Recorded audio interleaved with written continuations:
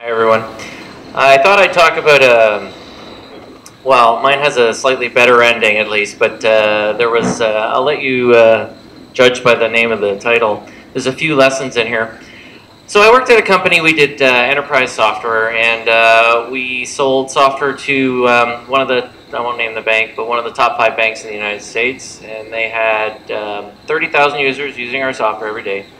And they went through this long, this is enterprise software, so, WebSphere and the whole business. And they went through a long 8-month upgrade cycle where they were upgrading everything. They added an enterprise service bus, they were upgrading WebSphere, we were upgrading our software. It was all custom integrated to all their systems. And so we did all this work for a long period of time. They spent a fortune. We get together and we install it over the weekend. We turn it on.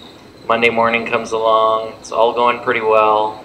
And then the load picks up at around 10 o'clock. And then, we had 4 application server nodes, and the first one starts to go wonky. And then it goes out of commission. So they're, okay, recycle it quick and turn that one off. And then all of a sudden the second one starts to go wonky and turn that one off. And then third one, and then fourth one, and it cascades through the whole system.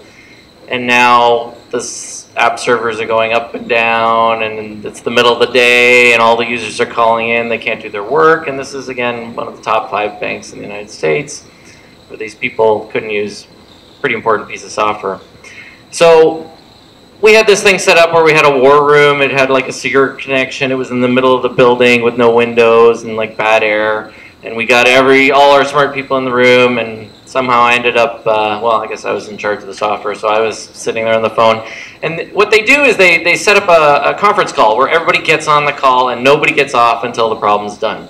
And so all the vendors, all their different people, the WebSphere folks, the database folks are all on the phone. We're all going through, okay, what's this log saying? And it's interesting because we'd had another outage similar to that like 8 months earlier, and it turned out, after all that work, it was nothing to do with our software. It was something to do in their environment. So they're like, okay, let's go through all the change logs of the system. So they're going through all these change logs, and as the system's going up and down all day long, we're reviewing all this stuff.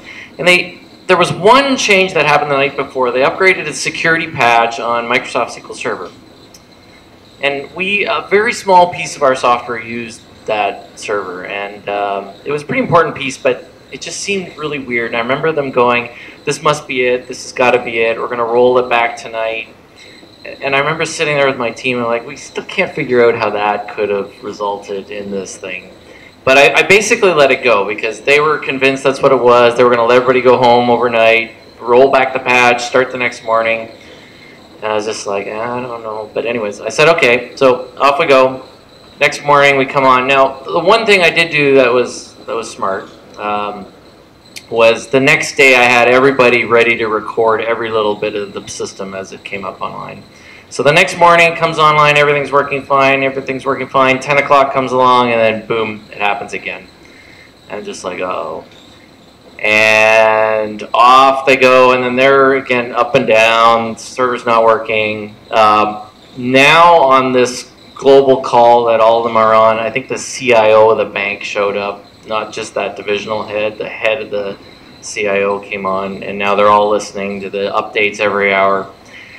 And I remember sitting there going, okay, clearly it wasn't that, and they're still looking for changes. What else changed in the environment that night? And I said to my team, okay, I don't think it's anything that changed, and you know what? We could go through changes for the next 10 years and still not figure out what's going on. So I set up 2 teams. I had one team that said, this is clearly to do with load. Figure out any way we can reduce the load in the system. I don't care what it is, just figure it out.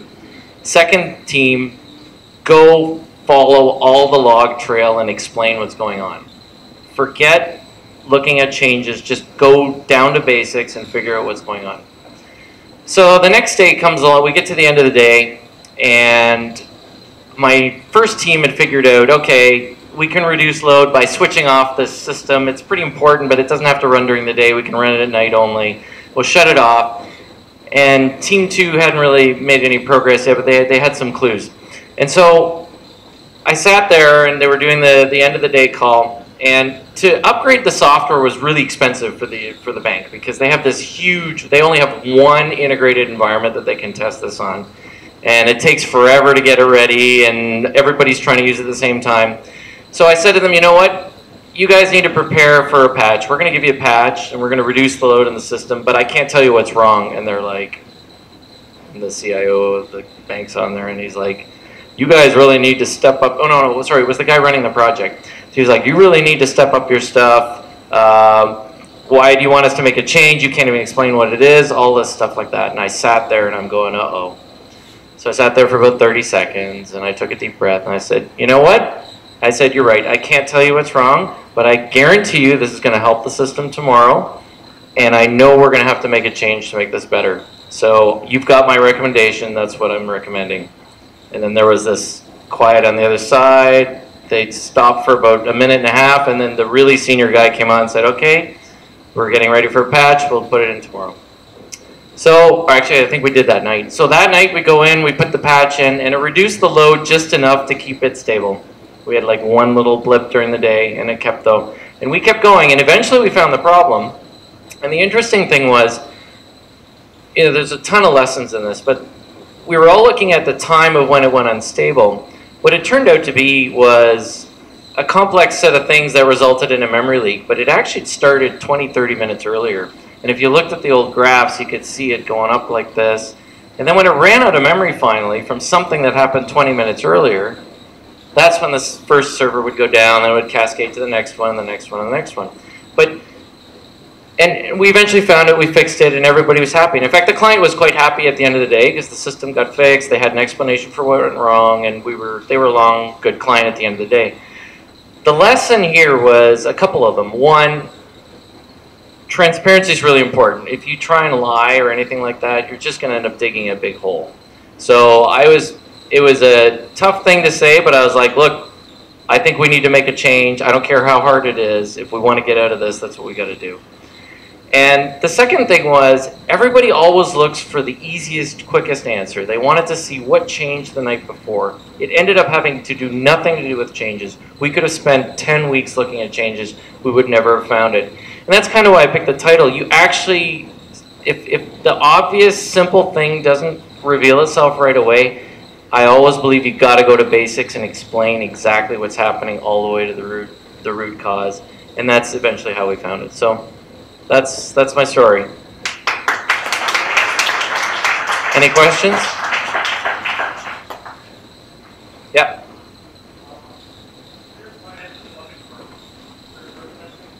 Yeah, so complex environment, the question is, why didn't that show up in perf testing?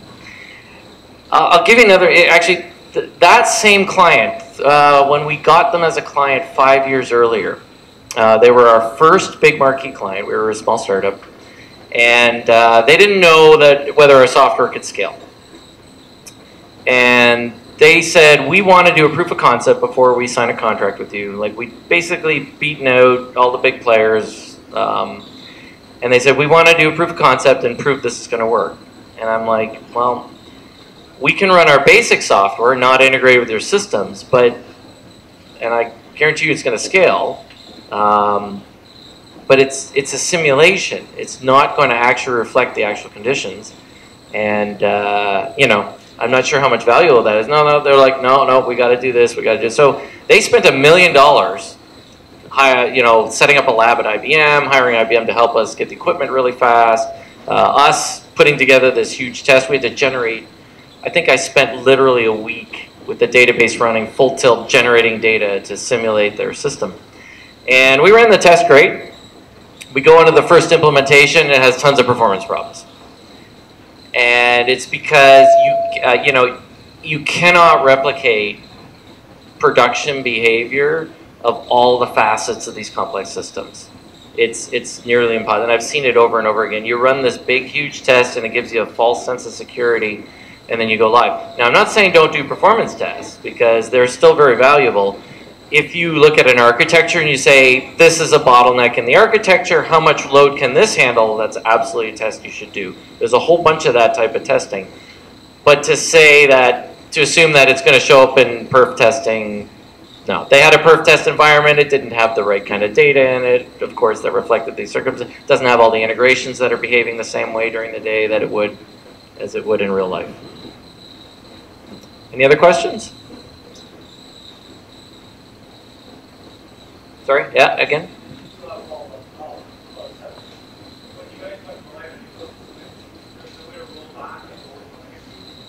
So yeah, this is there's another lesson in this one. They had upgraded their. Oh, sorry. When we went live, was there no way to roll back? And yeah, in this case, there was no way back. They had upgraded a huge ton of infrastructure as well, deployed that. It was all at the same time, so it was big bang, and it was big banged across multiple applications, infrastructure, and everything.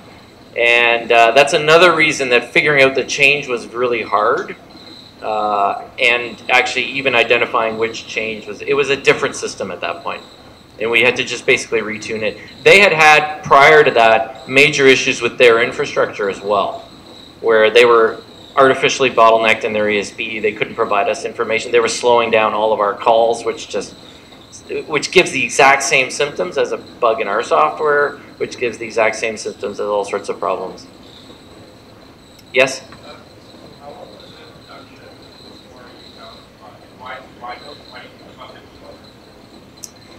Why? So how long was it in production before we found the bug? It exhibited, that particular bug exhibited itself, well, we were unstable for 2 days. And then we stabilized the system by reducing load. And by doing that, and I can't remember the exact detail of what it was, but it was some very specific type of interaction, and I think it was an integration point that caused a memory leak. And then under WebSphere, basically a memory leak, just the memory goes up and up and up, and then the JVM goes into garbage collection, and then the whole thing all goes to hell. So the real symptom was the continuous garbage collection, and then it all deteriorates. But that scenario, you know what, I can't remember the exact details several years ago, but it was very specific. But the changes to the infrastructure had caused this unique thing to happen that had never happened before. That bug had been in our software for 7 years, never noticed it, never triggered it. Any other questions? Yep.